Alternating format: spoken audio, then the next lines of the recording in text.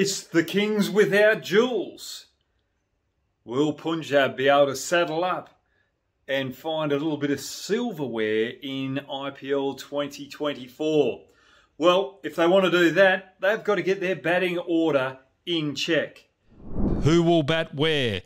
We do know that Dhawan is going to open the batting. He's made a mountain of runs in that position, but he has a slow strike rate.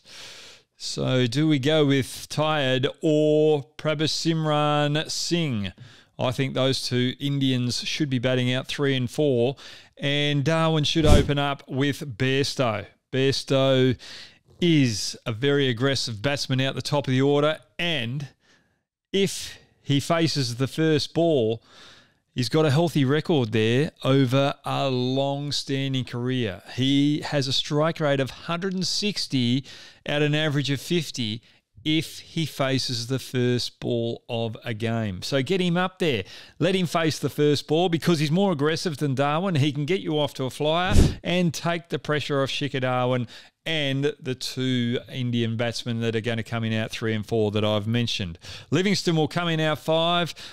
Obviously, very aggressive batsman, but you don't want him coming in the first 10 overs. You want to make sure that top 4 do the bulk of the work, and Livingstone just comes in the final 8 overs and does the damage out the back end with Jitish Sharma and Sam Curran to come in out 6 and 7. So that's the order that I'd go in with the Punjab Kings if you're going with the main 11. Now, The Punjab's bowling attack, especially their pace, is sensational. I like the inclusion of Harshal Patel.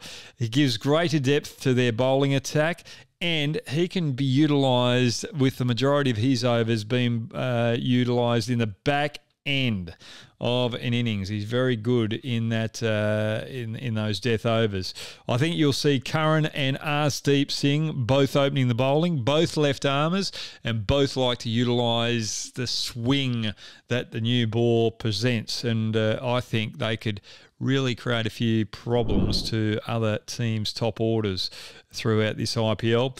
And if you go with those 3 particular pace bowlers with those roles, then you really free up Rabada to be able to be used more strategically with his extra pace and really match him up with opposition players that really could take the game away from Punjab Kings. So their pace department is looking strong. Rahul Chahar is a very, very good leg spinner, but not a massive wicket taker, can bowl tightly. That is probably one slight weakness there. I love the way that Rahul goes about his business. He's done extremely well in IPL cricket, and he's got a lot to offer. He's going to be supported by Livingstone with in that spin department. So that's the 11 that I think the Punjab Kings will go with. Impact players, there's a lot of Harpreet in there. So if you want to go with the impact player as the batsman, you'll go with Singh. If you want the bowler, you'll go with Bra, and if Bra comes in with his left arm off spin, he will complement Rahul Chahar, and that will be a very good balance. Now, looking at the coach's perspective, what they'll be really working on before this tournament starts, Trevor Bayliss will be looking at Wasim Jaffer, his batting coach, and trying to get him to exploit all the talent that he can out of the Indian batsmen that are going to be batting around Shikhar Dhawan. If you can find a couple of Indian batsmen to stand up and deliver, Punjab Kings have got a fighting chance to be in the finals out the back end.